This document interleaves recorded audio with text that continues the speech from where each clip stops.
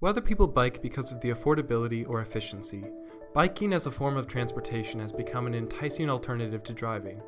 It's an easy way to exercise and helps the environment, overall making it very convenient to use in urban areas like DC and Montgomery County.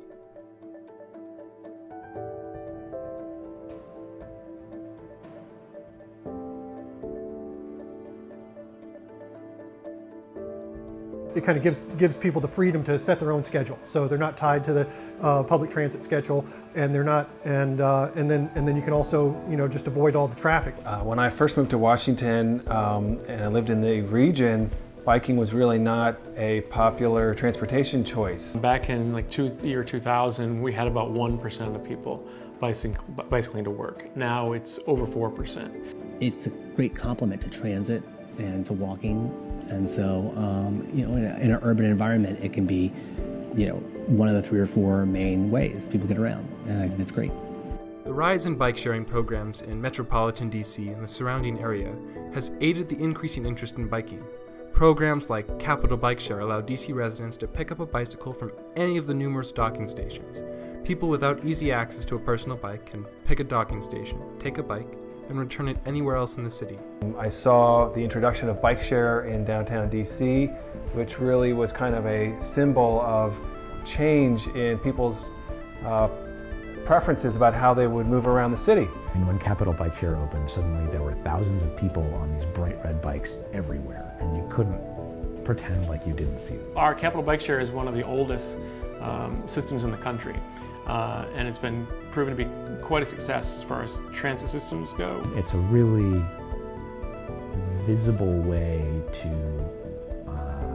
increase the viability of biking for transportation. Despite the many benefits to biking, cyclists are more vulnerable in urban areas. Densely populated cities mean more foot traffic and cars, and bikers have minimal protection. This lack of safety prevents many additional people from choosing to bike.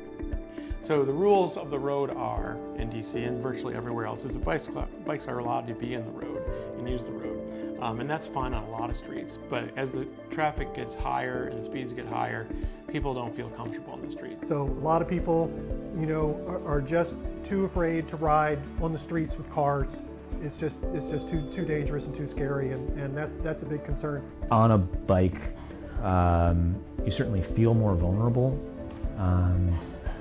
By and large, you're not really in any more, statistically at any more risk of getting hurt than you are when you're driving. But, people need to feel safe. That's kind of the big issue that's been holding back a lot of people from biking. They know it's good for them, they know it's good for the world that we live in, but, people don't want to do that if they feel that their safety is in jeopardy. So that's really an area we're trying to work on. The development of bike lanes in the urban area curbs safety hazards and invites bikers to share the road. By providing a simple barrier between bikers and motorists, bike lanes allow people uncomfortable with biking on crowded city streets to enjoy biking while still feeling safe. Every time they build, more bike lanes or more bike paths and trails, that helps a lot. Making sure that people on bikes have low stress places to ride. Sometimes that's as simple as a painted bike lane. Often that means a protected bike lane, which is something that's got either plastic posts or a concrete curb or some trees or bushes that separate you from, physically separate you from moving traffic. Lots of times it can be a row of parking, so instead of having the car lane, bike lane, and parking, you move the parking over into the bike lane between the curb and the parking. When you build this kind of bike infrastructure, protected bike lanes they're called, that a lot of people begin to bike who otherwise wouldn't bike. So we're trying to make areas, whether it's painted bike lanes or separated bike lanes and trails, where they'll feel more comfortable. It makes people feel more comfortable and makes them feel like that's a possibility for them that they could choose to do that. There are people who want to ride bikes that feel like they can't, and that's the real problem that needs to be solved. So anything that makes that easier for people is great. We need to make bike facilities that are easier to use and people feel more comfortable in them and they know where they're supposed to be. Biking has readily become a key aspect of transportation in the DC metro area. Even though biking as a transportation introduces certain safety challenges, which deters possible riders, the increase in services like bike lanes or bike sharing have made cycling an easier way to get around the city. I ride to work almost every day, one because I enjoy it, but also because it actually takes less time.